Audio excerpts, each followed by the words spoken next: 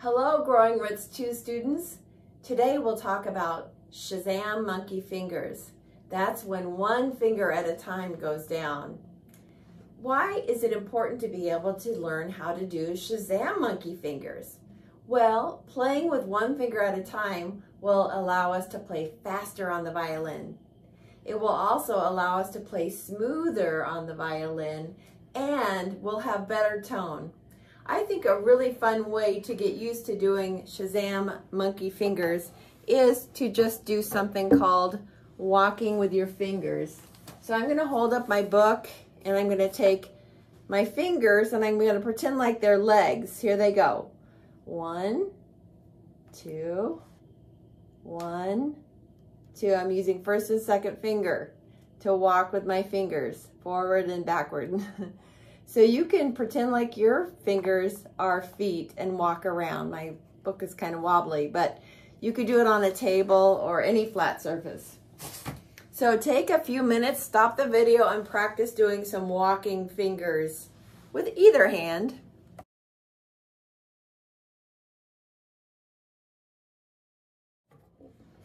Now, let's review a piece that we don't need Shazam fingers for, and that would be a piece that we want to recycle the fingers. We want to leave the fingers down because we need to use them again. So that piece would be a piece like Bedtime for Bush Baby, starting on the D string, Run Pony, Run Pony. Bow on the D string, open D is first. Ready? Here we go. Play. One stays down, 2 stays down,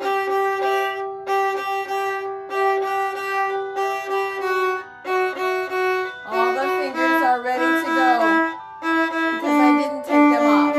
Again.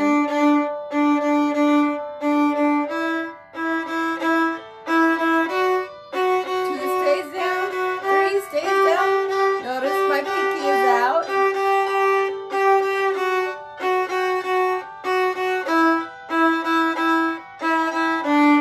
One more time. 1 stays down. 2, 3. All the fingers are down.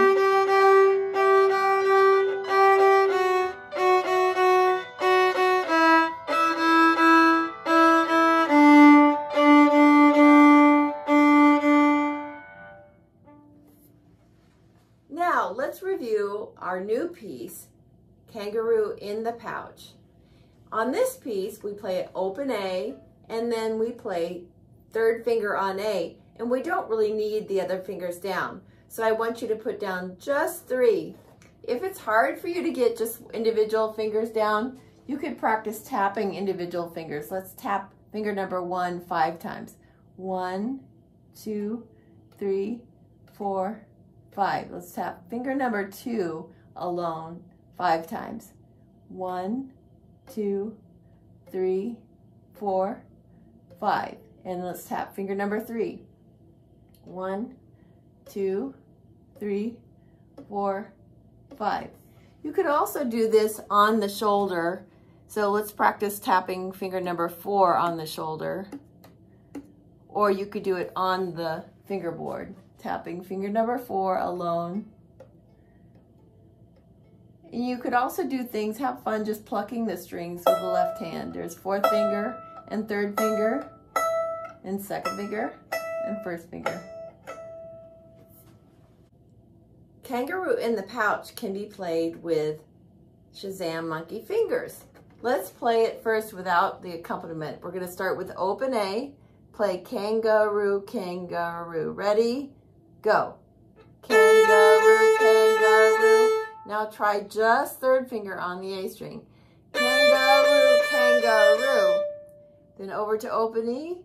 Kangaroo, kangaroo. And then 3rd finger on E alone. Kangaroo, kangaroo. Now let's review Playing by the Seaside in the key of D.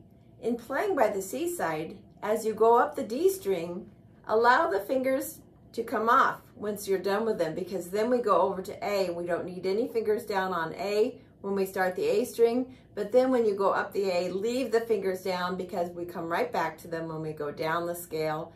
Then when you go over to the D string, Shazam Monkey 3 on the D, and then one finger at a time as you go down.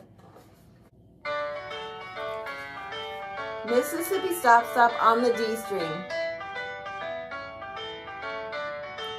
Ready? Go. Now first finger.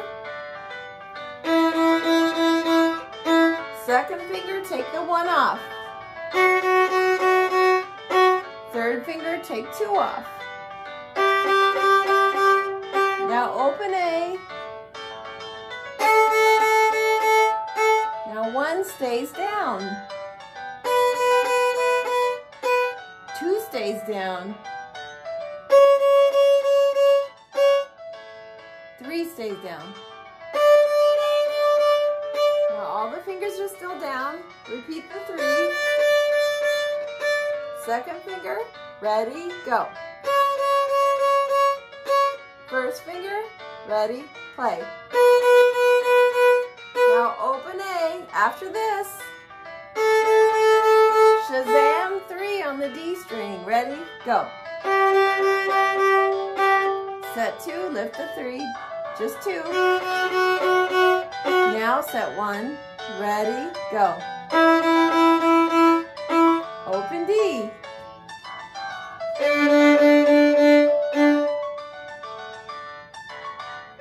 How did you do?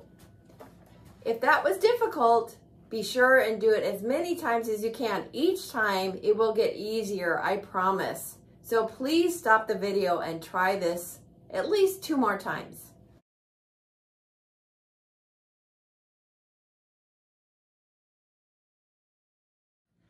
Let's talk about Jingle Bells.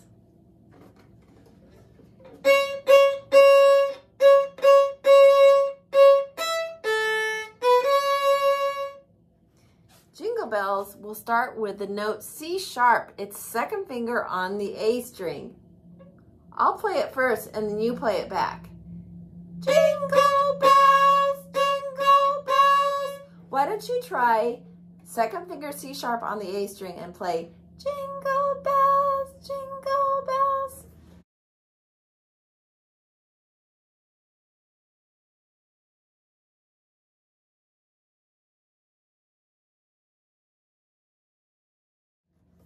Next, I'm going to add the next note, and I want you to listen to it carefully because I want you to identify if it's a stepping note or a skipping note, if it steps or it skips.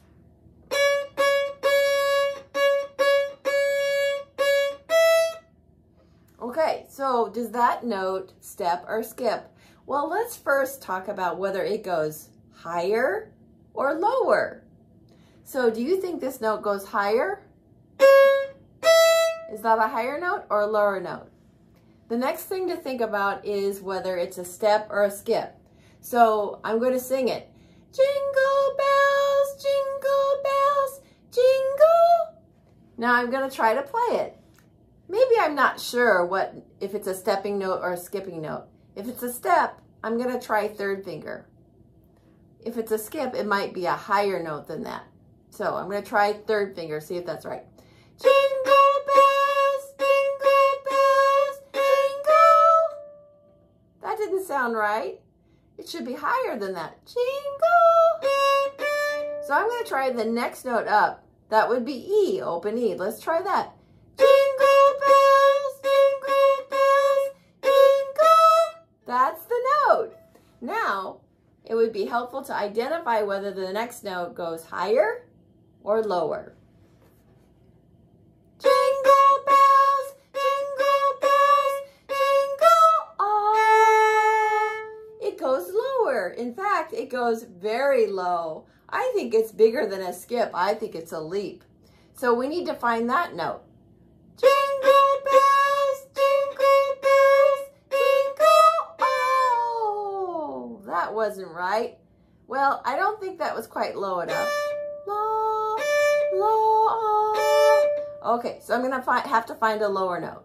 Jingle bells, jingle all. Well, quite low enough. Let's try first finger. Jingle bells, jingle all, all. You know, I think it's open A. Let's try open A. Jingle bells, jingle all. Now, we need to know if the next note is a higher note or a lower note. All the. So I'm going to try a step up. That's the note. And then it goes all the way. Is that a step up? Well, let me try.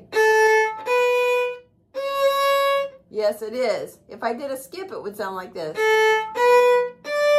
Or it might sound like this. That doesn't sound right. So it's open A, 1 on A, 2 on A. Now I know the first part of Jingle Bells.